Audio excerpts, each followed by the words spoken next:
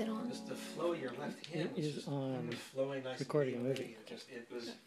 It changed all because it felt like as you're focused on playing, if you just relax and breathe into it, it'll actually flow better. Okay. You know, it's almost like your mind almost kind of gets off of what you're technically trying to do. Yeah. But it just lets it flow there. Yeah. And also change your pedaling, because one thing I noticed when we work with too is sometimes you might over pedal. Yeah. So the best cue for over pedaling is that if you haven't taken a breath, it's probably time, and you hear things blurring.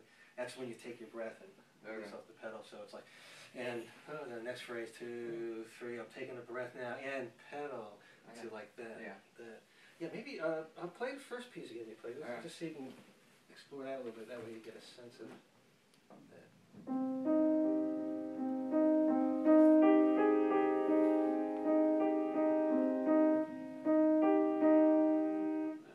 Yeah, try it again. Okay, I'm sorry, honey.